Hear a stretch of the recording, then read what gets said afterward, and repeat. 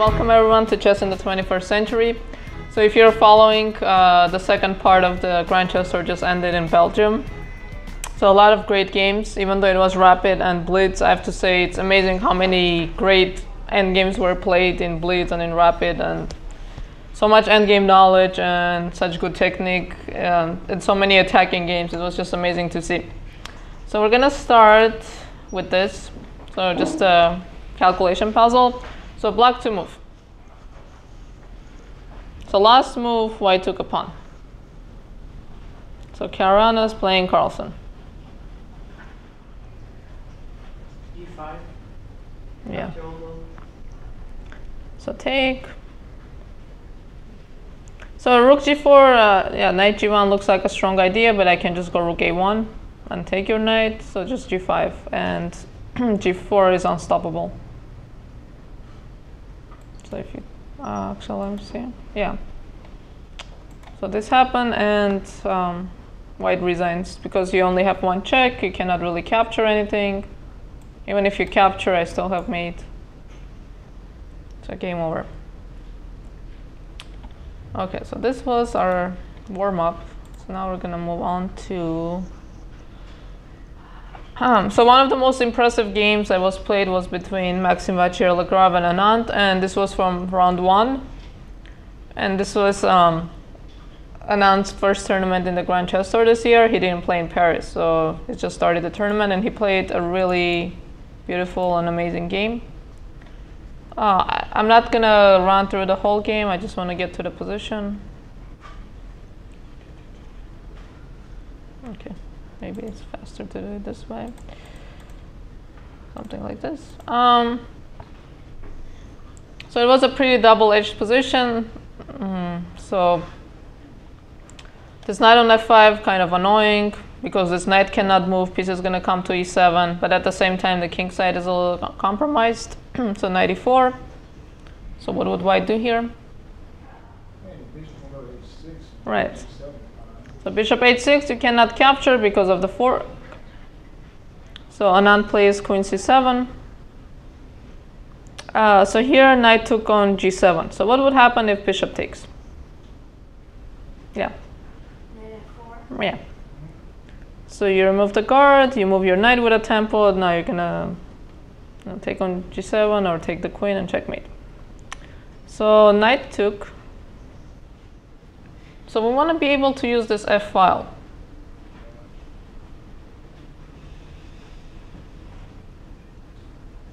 And also we want to be able to get the queen into the game. So what's stopping the queen from getting into the game? This pawn, right? So if you're going to play knight f2, you need to calculate it out. So knight f2, king takes. So king out. Knight takes, king takes. Yeah, so you want to go knight h4.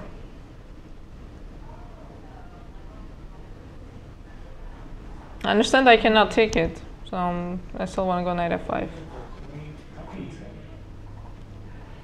So after the game, in the interview, Anand was just showing these lines like here, and like he was going through all of them so fast, and it's very impressive because this is a rapid game. Like we're move 28, but by now they probably have like 10 minutes each, and just like calculate everything out so fast.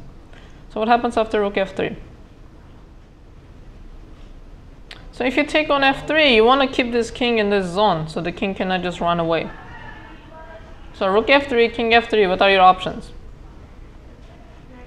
So knight h4, so very forcing line. So king e3, and then. So let's try to do without moving. So rook f3, king f3, knight h4, king e3, only move, knight g2.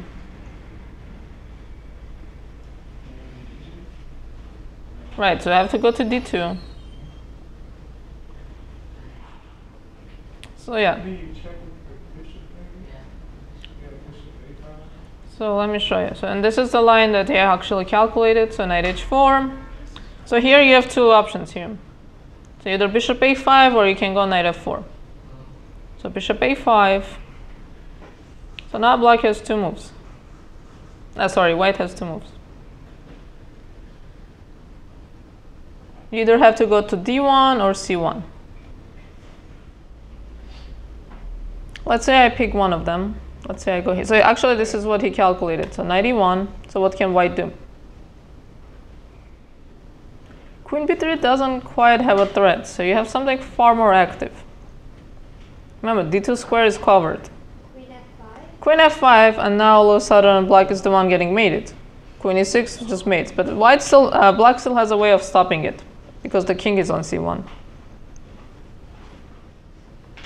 So it's kind of a pattern. So it's going to involve your knight. So you want to cover the f file. So when I check you, you can block. So it's a tactical solution. Because I have a threat, right? Check and mate. To move mate.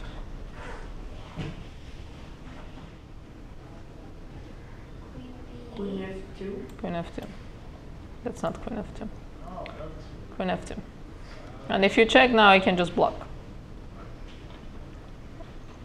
So this position is very tactical, but unfortunately for black, after bishop a5, the king can simply go to d1.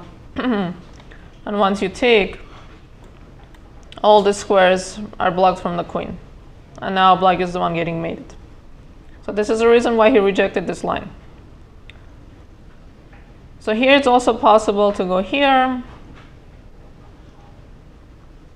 Of course, there is no king d1 because I will check and take your queen. But okay, so this position is not so clear. We can just, it's going to go on. So it's not clear why black is winning or why black is even better. So here he found a better move.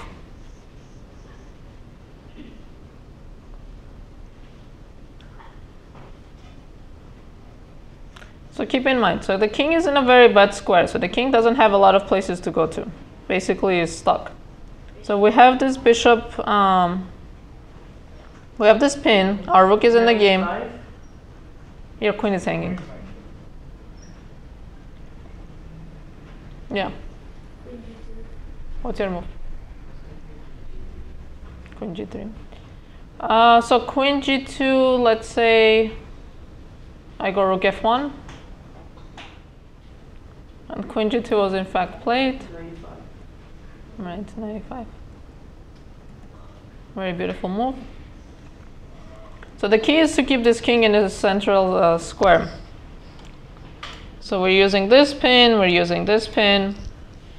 So it takes, and even though there are two pieces, for the rook it turns out the king just doesn't have a safe square to go to. So for example, if you try something like this, simply mate. If you try queen b3, same kind of mate. So just no squares to go to. So in this game, he actually white played queen e2. So this should be simple. Yeah. And the king has to leave the queen alone.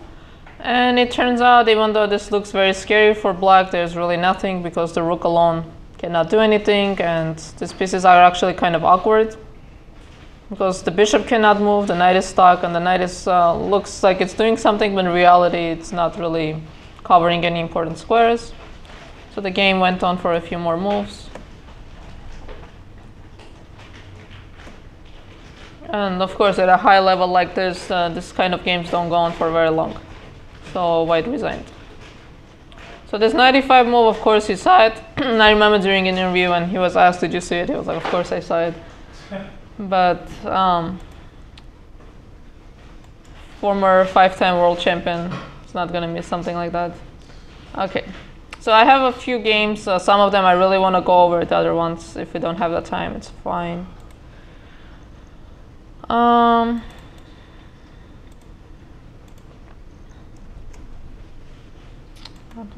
So same round, round one. Caruana is playing Topalov. So Topalov had really been struggling in Paris, which was the first half of that part of the tournament. And he actually, this whole year, he hasn't been doing really well. So Caruana also didn't do too well in Paris. His rapid and blitz skills are not the greatest. But I mean, he's still, of course, a very strong player. So let's see. So same thing, he sacrifices his rook. So what's the point of this sacrifice? Right, it's not unlike the last position where Black just sacrifices like a few more moves and White is just busted. This is a very good practical decision, especially when you're playing low on time, because all the pressure is on your opponent to find defense. And for you, your moves are very natural. So in faster time control, this is very important. Even if maybe you're in a worse position, if you can find moves quickly when your clock is running and your opponent has to find something, of course, the pressure is on them.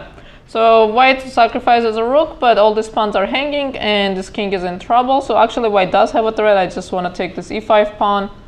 And this diagonal is not safe. So let's say if I make a random move just to pass the move. And I actually have threats on the diagonal. Your rook is hanging. If you take, I'm going to take the rook, and you lost a lot of material.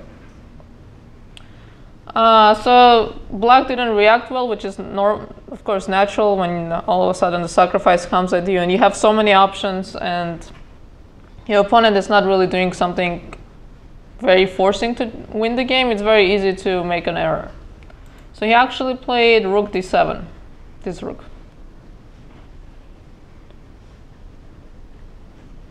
So a better move is something like this, covering the 7 rank. So just to go down the most forcing line. So now rook g8 is an option because we defended this rook. So White cannot just play down a rook forever. So White has to prove they sacrificed the rook for something. So if White tries to do this, now White has how many pawns? 3 pawns, which is of course a lot. So getting this one. And now the position is not so clear because this king is quite exposed. So if you start pushing your pawns or you start getting very adventurous, I can always have a perpetual. And of course I still have my extra knight, so White has to be a little precise. So rook here. So of course, again, covering the 7 rank and maybe trying to play a move like queen g8. So what to do? So this position is already very difficult to play for Black. Yeah. Yeah, so we're going to take a pawn. So if rook f6 is going to be similar to the game. So king g8. So I really like White's move here. So here you definitely don't want to, so here your opponent actually wants to take and then bring the knight into the game. So you definitely don't want to take because the knight's going to come into the game, just helping your opponent. Yeah, rook e6, very nice move because what's the idea behind rook e6? Yeah, so we have a dark square bishop, so our bishop is covering the dark square, so we're going to need our queen on the light squares. So you have a threat of playing rook e8. So if your opponent takes, the key is now he cannot block because of this pin. So king f8, I really like White's next move too.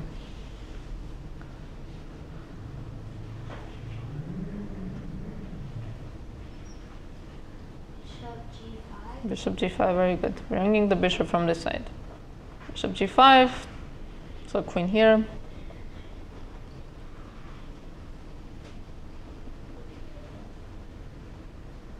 So why did we put the bishop on g5? Bishop h6, rook g7. So before you do anything in this position, one important question you want to ask yourself, does Black have a way of getting out of this? So Black is really tied down. The rook cannot move, the king is stuck. The queen doesn't have too many options because there's queen f6. So can Black somehow, some way get out of this? Not really, right? Because if you play queen f7, I'm just going to check you, and you cannot block. So what does that mean for White? Does White have to rush with queen f6 or something forcing? No. So we can do something to improve our position. So what can we do? Yeah, either e5 or d4 and just start rolling these pawns. Because if you're going to end up exchanging everything, you want your pawns to be more far advanced so you can make threats with those pawns. So e5. Let me see if he played queen f7 already. No. So knight tries to get back into the game. So keeps pushing. Queen f7. So now black actually has a threat. Want to check and mate. So now you cannot just do whatever. Queen c8. So yeah, of course if So of course if you block, yeah, so I have to get out. So white by force is already winning. So question, what happens if you take on g7?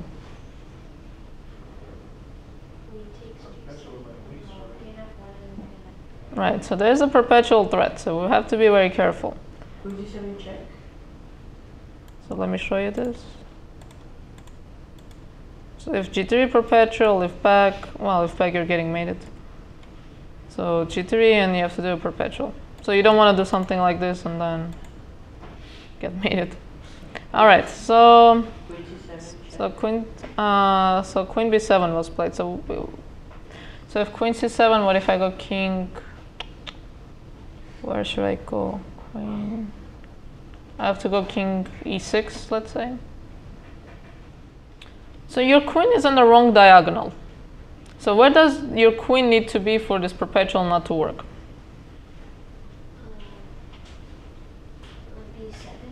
Right. It doesn't have to be on b7, just has to be on this diagonal. So when those checks come at you, you can play g3 and then your queen will block. Bishop takes and queen f5? If bishop takes, I have a perpetual already. So first you want to take now? If you take now... Okay, so what do you want to do? So first we have to put the queen on the diagonal. Yeah. Okay, so how are we going to do that? Well, first... So you want your queen on this diagonal. So when your opponent starts checking, you can play g3 and then the queen will come and block. And then you're going to be up like 3 pawns. Okay, so queen b7, putting the queen on the diagonal. The king goes back. Okay, if the king goes back, same thing. He went to the front and then.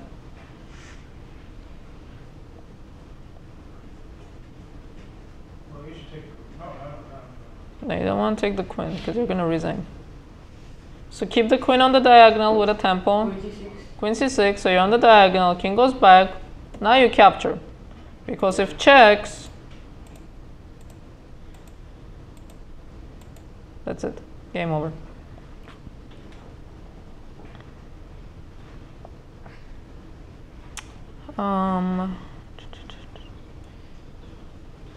So there, so takes, okay, so so this is simple. So you can easily calculate out the win already.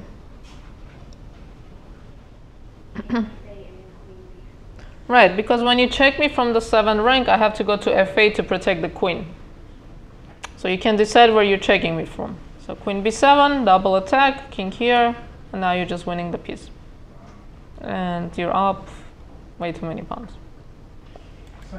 So again, very good practical decision. So of course, maybe black could have defended better, but if you're playing this position and then you don't see a good way to improve, you think the game is maybe going to end up in a draw, you know, you put the pressure on your opponent, let your opponent figure out if he can make a draw or if he's just going to collapse and lose like this.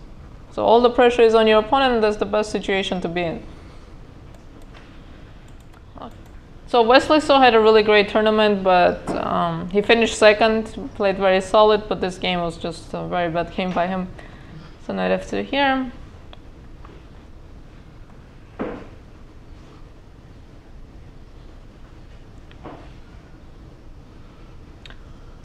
So this part, I don't want to focus too much on this. I just want to get to the position I'm talking about. And h5. So this h5 move happens a lot against this structure, even if black is behind in development.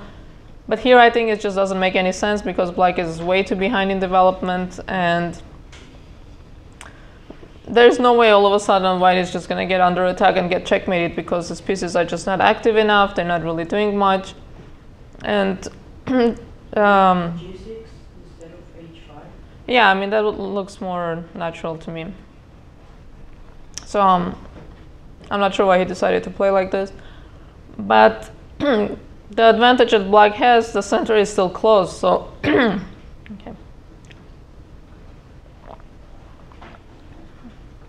So white cannot just punish black for his bad king in the center. So white takes h4. Knight goes back.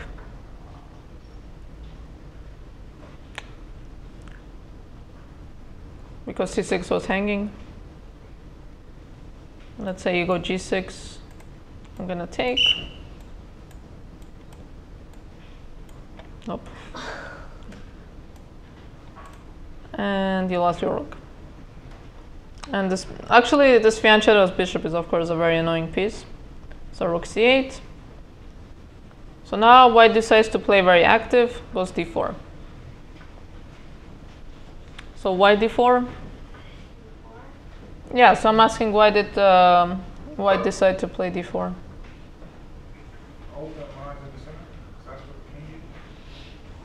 So if I take, what's your plan? So white doesn't have anything immediate. So what is white going to do?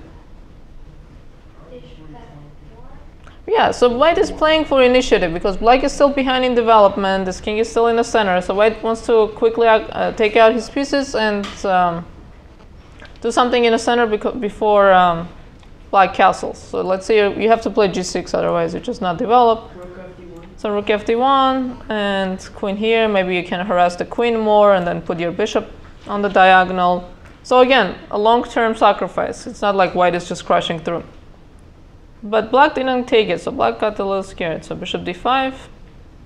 And again, in the faster time controls, like accepting this kind of sacrifices is very scary. So in a long time control, you can sit here, think about for like 10-15 minutes, figure out, okay, if I take this pawn, am I getting killed or am I okay? But then when your opponent plays, 25 or like by now you probably have less time, move like this, sacrificing a pawn, and you see all his pieces are coming out, it's not so easy to take a pawn like this. But instead what he did was a lot crazier. So bishop d5, so e4, so takes, queen d4. I mean, yeah, the way the black is playing is very reckless. So now actually the position has opened up even more. So you have two pieces, when you have two pieces under attack, like what's the general rule? What do you want to do? Yeah, you want to move one of them with a tempo or capture so you don't just lose a piece.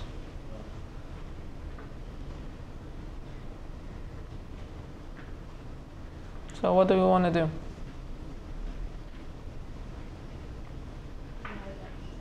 Yeah, knight f7. Tempo move, attacking the rook, and black doesn't have time to capture this bishop because it doesn't make any threats. So takes. Bishop g6. So this king is just horrible. Queen b3, I'm most likely going to block. So queen b3 is actually a very bad move because queen d5 and I'm threatening mate. Queen f5. Queen f5. You want to mate me, so I'll go queen d7, probably. Or queen d5 again. Yes, exactly. Yeah, rook d1. So the thing is, this king is not really going anywhere. So you have time to activate your pieces. So queen e5, bishop f4. So all your pieces are coming out with a tempo. So your attack is just going to be stronger because you developed all your pieces. And this king is not improving anytime soon. So here, and now, white has a very simple win. So you have these pieces on one diagonal. So you need another one on this diagonal. So the queen doesn't really help you because a piece blocks you. So what's the other? Yeah, so you need to check with the bishop. Because if the queen checks, the knight will block. If a bishop checks, then this is the king is stuck. So g5.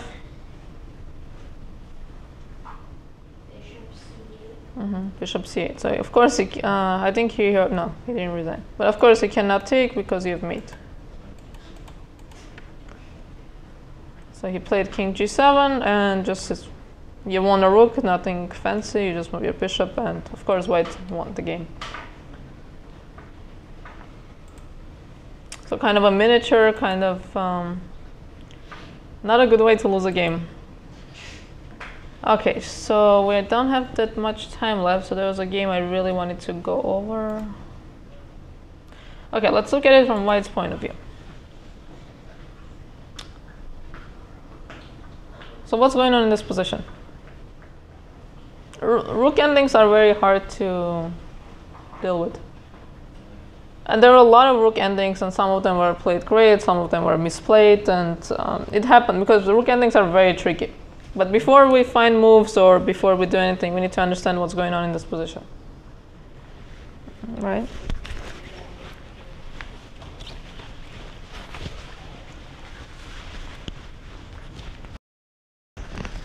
Yeah, so from the white's point of view, white has this pretty advanced pawn.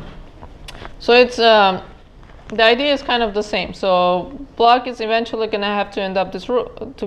It's going to end up giving up this rook for the pawn, and white is going to do the same. But the problem for white is what? It's because I still have 2 versus 1. So if I can take this pawn and then give up my rook, there is no way your rook can sub 2 pawns. So it's very important for white not to lose this pawn. Okay, so what to do? So rook e1 was played. So king here.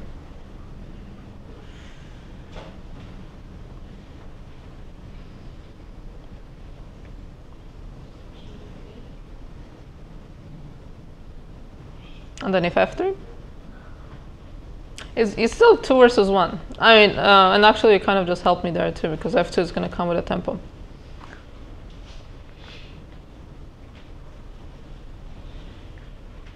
So let me show you, for example, if you just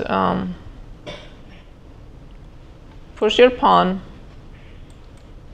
and I take. Of course, if you push your pawn, you're just losing. If you try to be very clever, then I'm just going to play here. And you cannot stop 2 pawns.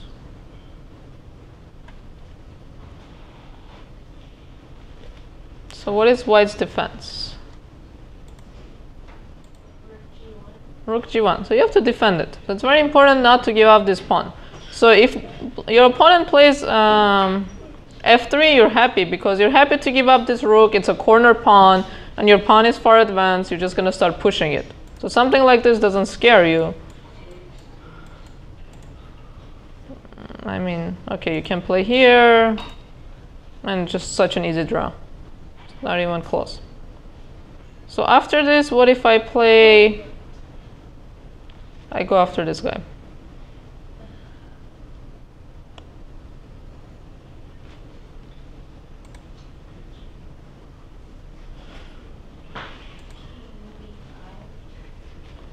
King b5, let's say here. So again, you cannot just allow me to come and take these guys. So you have to go after my own pawns.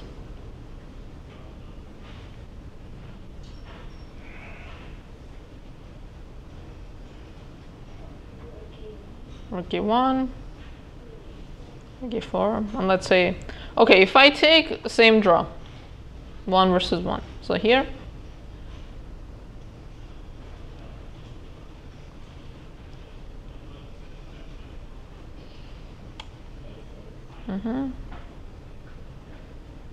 so what's the difference between these 2 positions? Right. Once you push, then you're going to have rook a4. So if your opponent also just cannot waste a lot of times because you have counterplay. So for example, after rook g1, what if I go king e3? Most straightforward move. So a6, king f2, you want to go rook a1. And I'll take. Maybe rook e1 first. So rook e1 was played. It was similar to what happened in the game. Rook e1, king f2.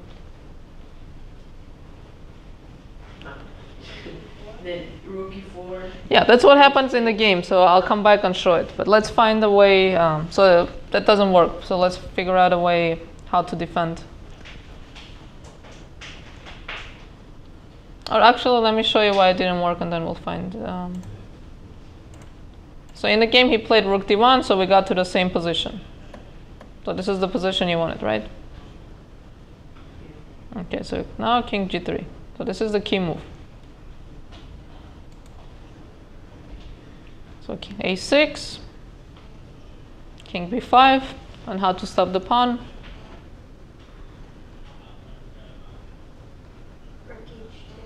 Right. If you go rook a2, I mean, okay, you can still play this.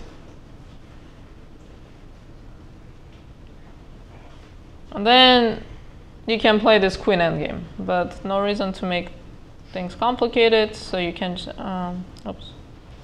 you can just play rook h2 and just simply give up your rook from the side.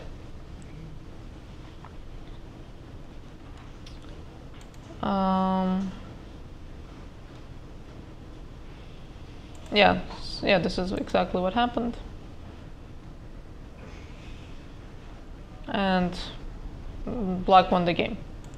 So let's go back to this position. So rook g1, we found the move. And then we said king e3. So now we have to find a way to still hang on to our pawn.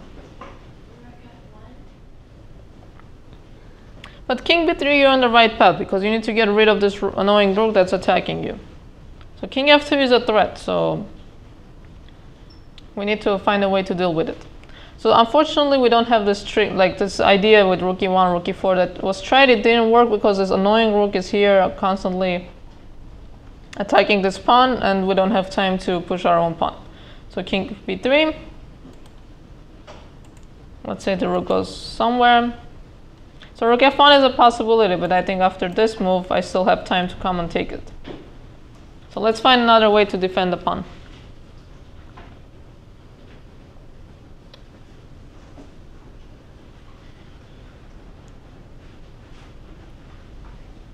Yeah. Yeah, exactly. You got rid of the rook from the second rank, now we're going to defend from this side. Something like this, and now I'm just going to start pushing my own pawn. So now you don't have a choice, you have to do this and make a draw. So very nice. So this game was very instructive, and I thought this part was very interesting. First, you're defending the pawn from behind. Sorry. And then you switch up your ideas, and then you start defending the pawn from the side. But the most important thing to realize in this position, how important this pawn is. And you have to hang on to this pawn, otherwise you're going to lose the game. Because your own pawn is not fast enough to stop this rook from taking the pawn. So I think this is all I have for today. We're out of time. But if you want to check out the games, I'm highly suggesting it. So many instructive endgames, both in Paris and both in Belgium. Even in Rapid and Blitz time controls, there's such high quality games. Some of them, not all of them. Some of them, like we said, the Wesley game is not a very good game. Very high quality games. Even with the mistakes, you can learn so much from them.